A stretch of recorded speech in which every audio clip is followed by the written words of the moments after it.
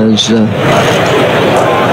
that's worked well held at backward point by the time he took it, because Pepper was attempting a reverse sweep. By the time he took it, he was really at backward square for a duck. He should have given himself a chance to have a look. That was the first ball he'd received from Rashid Khan, and it's that man again, Ali Orr, with a brilliant catch. The batting boundaries from their point of view. Rashid Khan comes in and bowls, and this one is hit down the ground and taken by Delray Rawlins at long on. So disappointment for Daniel Sams as he falls to 13. Sussex wicket, and he's chipped in with another wicket there. We mentioned that Essex were looking to try and find the boundary. This time they could only find the grateful hands of Delray Rawlins. To the business end, which I think is absolutely right. Rashid Khan comes in and bowls. And he's bowled him, has he? Yes, I think he has. He has.